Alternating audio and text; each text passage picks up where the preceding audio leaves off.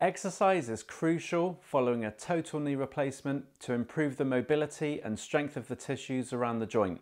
In this video, we will explore what you should be doing before and after surgery.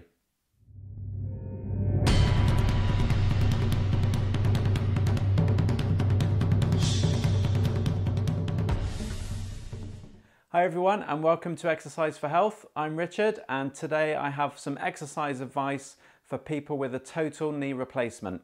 If you're new to this channel, we offer tips, advice and exercises each week to help you manage your health condition with physical activity. So go ahead and tap the subscribe button below and the bell icon if you want to be notified of when we upload a new video. If you've suffered years of pain due to severe osteoarthritis of the knee joint, then it's likely at some stage you'll be able to opt for a knee replacement. These mechanical joints can provide a pain-free range of movement to allow you to carry out your day-to-day activities again and improve your quality of life. However, it's important that you strengthen the muscles around the affected joint as much as possible before you have the surgery, known as prehab, as well as immediately after the surgery, the rehab stage. Some people may have intermediate surgery, such as an arthroscopy, to remove bone debris in the joint and smooth the surface of the bone ends of the femur and tibia to improve function. But these procedures are becoming less common as they are only a short-term fix and could accelerate the issue in the long run. If you're due to have a half or total knee replacement, then you should be trying to do as much as you can now to strengthen the muscles around the joint to help increase your speed of recovery after surgery.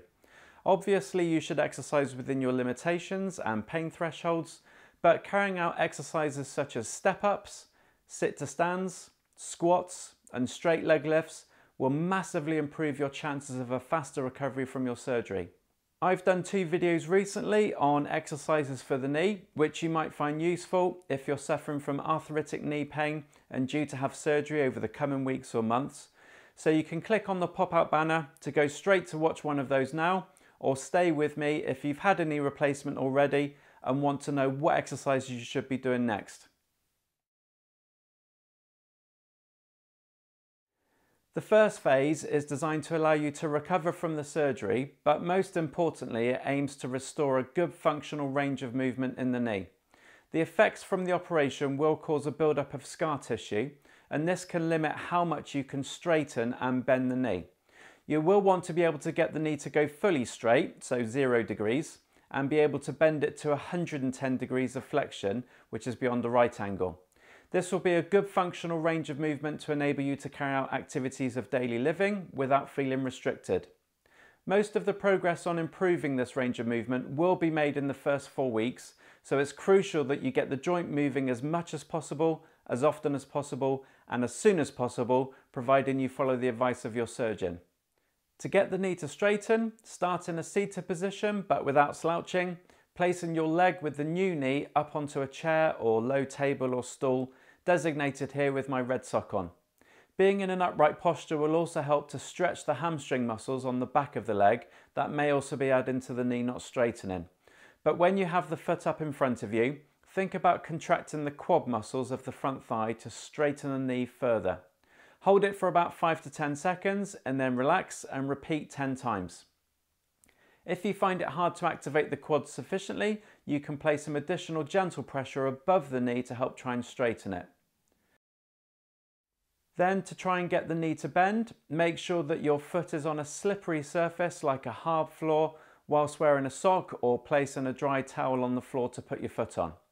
Move the foot or towel in a forwards-backwards motion, each time trying to bring your foot closer to you, therefore bending the knee more and more. You can even add some foot pumps while the knee is flexed to aid the blood flow around the knee. To progress this movement, lie down on your bed or sofa and using a towel to wrap around the lower leg below the knee, you can pull on the towel to close the knee joint as you bring the foot towards your bottom, further increasing the range of movement. This will feel uncomfortable, but this is generally the scar tissue being broken down and it's certainly not damaging the knee joint itself. Just don't force it too much and work within a range that feels right.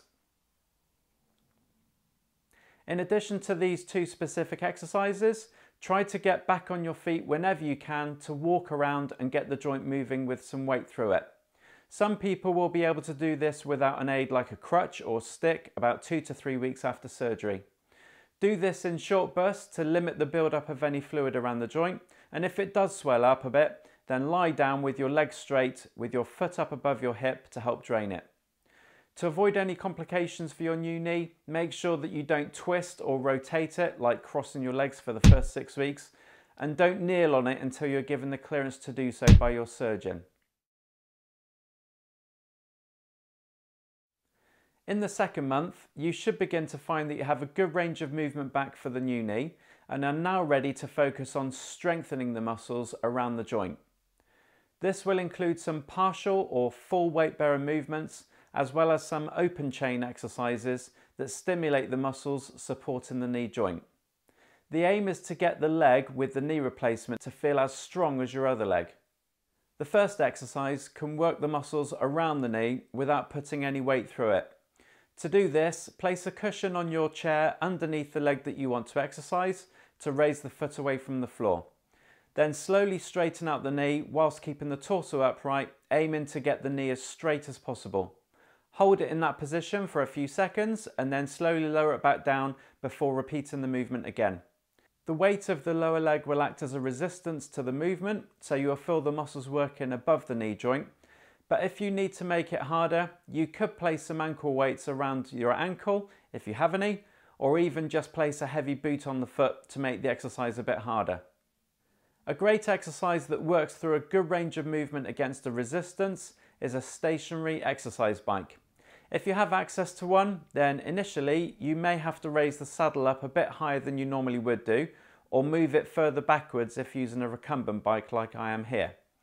You will need to be able to bend your knee to at least 90 degrees though to have any success with it, and although it might feel a bit painful on the first few revolutions, it will begin to ease up and feel less restrictive once you get going.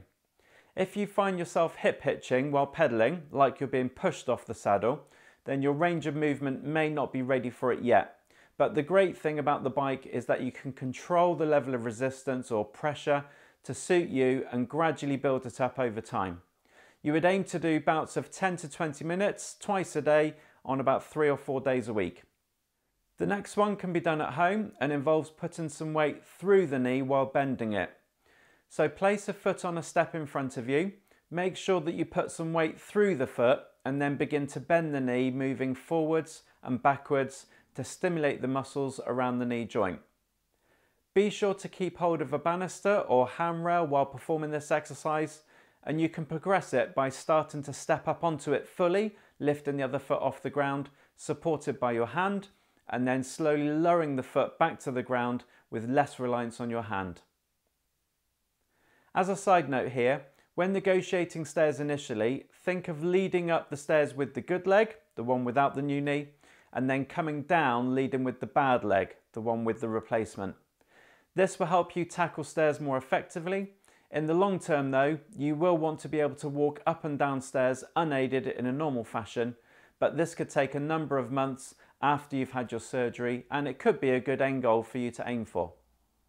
The final exercise is a partial squat or sit to stand movement. For this one, find a chair that's not too low or use the side of an armchair like I'm doing here. Have your feet a hips width wide, and just as you begin to lean forwards and stand up, make sure you're distributing your weight evenly between each foot, so not to use your good leg solely. If you need to use your hands to get you moving, then this is okay, but the end goal should be trying to do this completely unaided. When you can carry out this movement 10 times with ease, you can progress it by either starting in a lower seated position, bending the knees more and making the exercise harder, or you can stagger your foot placement so the foot of the good leg is moved slightly further forwards, making your weaker leg have to do more of the work when standing up and sitting back down again.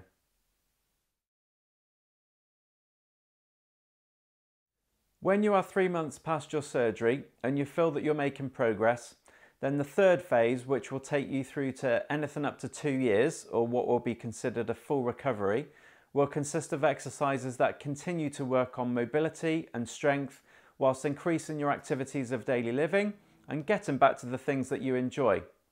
Obviously, a mechanical knee joint has its limitations, as well as a 20-year lifespan, so you probably wouldn't be advised to start skiing or take part in any extreme sports. However, many people have gone on to do many different things, so having a new knee should be a positive and should allow you to do more of what you enjoy without the pain or discomfort that you had before the surgery. Most exercises that I've done on this channel will be suitable. Some may need just adapting slightly depending on your rate of recovery, which could be decreasing the range of movement or limiting the amount of weight that you put through the joint. I'll leave some links in the description below to other videos that I've done with some suitable exercises that you can try out if you're at this final stage.